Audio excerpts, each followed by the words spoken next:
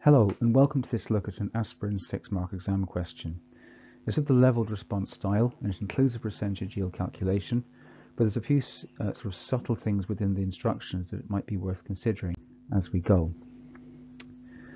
Now the first thing to look at is what do they want you to do. They want you to outline a plan to prepare 8.1 grams of pure aspirin. So they tell you a little bit about the equation for the reaction. They also say that aspirin is much more soluble in hot water than cold, and the percentage yield of aspirin from this method is 90%.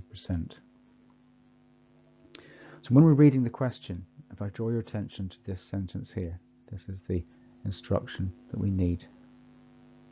So they want the mass of 2-hydroxybenzoic acid and the purification steps from the hot reaction mixture. Now what's also quite interesting is they don't tell us what the melting point is or the boiling point of aspirin. They don't say out loud whether it's a liquid or whether it's a solid.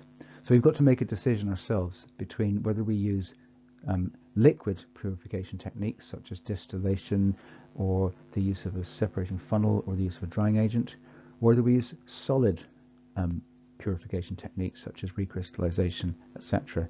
Now there's a few little subtle hints that I'll draw to your attention as we go. So first thing is the structure of the aspirin. You can see that it's quite a large molecule, so it's going to have quite a lot of London forces, and therefore there'll be quite a lot of energy needed to overcome them. In addition, you've also got the OH on the carboxylic acid group at the top, which will suggest the potential for hydrogen bonding.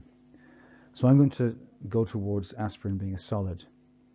Now you could argue that aspirin is a common enough and well-known enough compound for people to be expected to know it's a solid. Of course, you can buy aspirin tablets, for example, in shops for headaches. So it is fairly common knowledge that it's a solid, but there's enough information here for you to make a deduction using basic chemical knowledge like we've just done. It mentions a concentrated acid catalyst and also says it in the equation. Now normally what that would mean is you might want to put something in about it being refluxed, the reaction mixture, because obviously high activation energy is probably in place. Why would you use the catalyst otherwise? But because it says from the hot reaction mixture, it means they've already recognized that refluxing or heating will take place. So there's no point in putting that down because they've already told you that it's a hot reaction mixture. So don't worry about putting anything down in your answer for that. Now, like we've already worked out, it's a solid, so the purification steps will involve things like recrystallization, filtration under reduced pressure, etc., etc. Now it also says that aspirin is much more soluble in hot water than in cold, so that would suggest the idea of using the minimum volume of hot solvent, which again leans towards the purification steps that we take for solid. And finally, the percentage yield of 90% suggests that some kind of scaling calculation is needed to work out exactly how much 2-hydroxybenzoic acid is required in order to make your 8.1 grams of pure aspirin.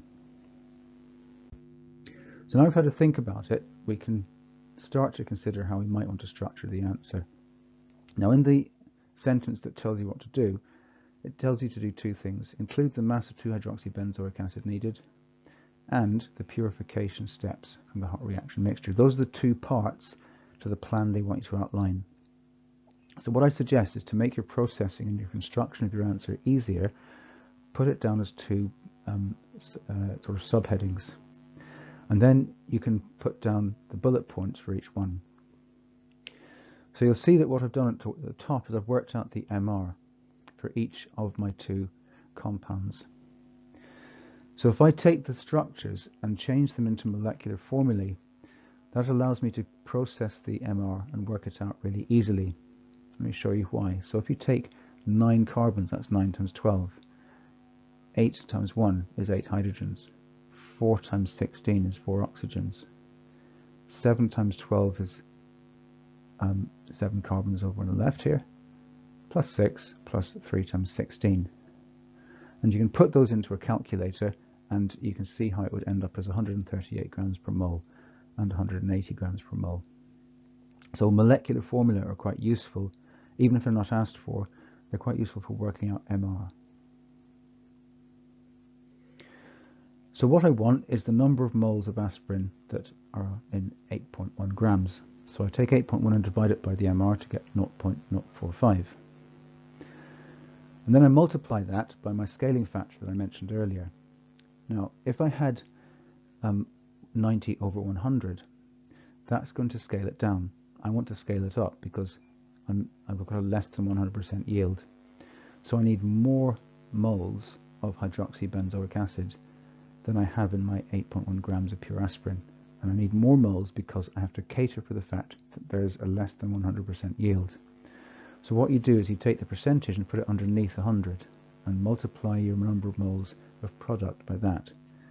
So that gives me 0.05. So you can see that I want to use 0.05 moles of 2-hydroxybenzoic acid, slightly more in other words. So if you do a little quick check in your head, 0.045 is roughly 90%, well exactly 90% of 0.05, isn't it? So then that sort of will clarify and reassure in your mind that you're on the right track. So to work out the mass of 2-hydroxybenzoic acid, I take that number of moles and I multiply it by the MR, and that gives me 6.90 grams. Now the other part of the answer was to talk about purification. So remember I said that we didn't have to worry about stating that it's being refluxed because they've mentioned the hot reaction mixture already. So all they're going to do if you put down refluxing is say, well, we already told you that it was hot, so there's no need to tell us again. So you start at that point. So you imagine that you've done your refluxing and now you're cooling the mixture down and you filter it under reduced pressure using a Buckner funnel. And then you dissolve the impure solid in the minimum volume of hot water. Now that's taking into account the fact that aspirin is much more soluble in hot water than in cold water. So now you cool that and recrystallize it to let the crystals of pure aspirin come out, and you filter under reduced pressure once more. And use cold water to wash and rinse the product through the funnel, and then you can allow it to dry, and then you have your pure sample. Okay, so thank you for listening as always. Until next time, see you soon.